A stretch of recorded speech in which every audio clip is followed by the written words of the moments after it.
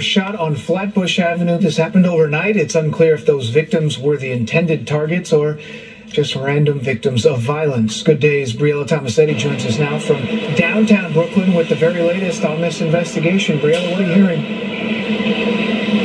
Yeah, Dan, good morning to you. So people we spoke with say that they are not surprised by this violence. They say the area, or they claim that the area is known to be dangerous at night. The bullet holes that remain piercing through the windows of this McDonald's behind me seem to be a visual reminder of that. Gun violence continues to plague the 5 boroughs this summer, the latest shooting leaving 3 people wounded in downtown Brooklyn.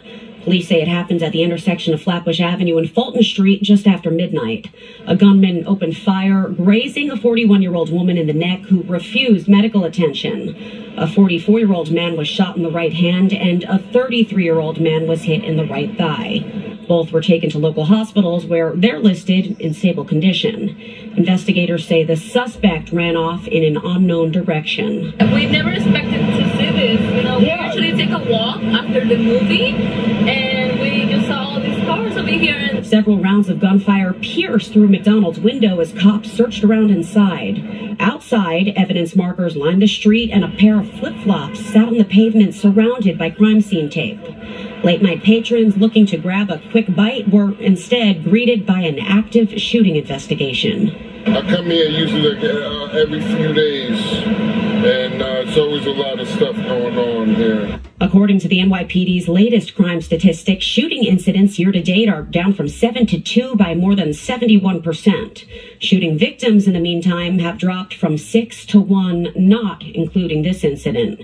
That's a decrease of around 83%. But people who frequent the neighborhood perceive those numbers much differently. This is very alarming. I don't know, it's out of control. Out of control. It's not only here, it's everywhere. And I don't know what we're going to do. Get another close look at those bullet holes. It's unclear at this point if the gunman was aiming for someone inside that McDonald's or possibly someone out here on the street. That, of course, is still under investigation. What we do know, though, for certain is everybody is expected to recover. And by the way, the McDonald's back open for business this morning. For now, though, we're live here in downtown Brooklyn. Dan and Tashani, back to you.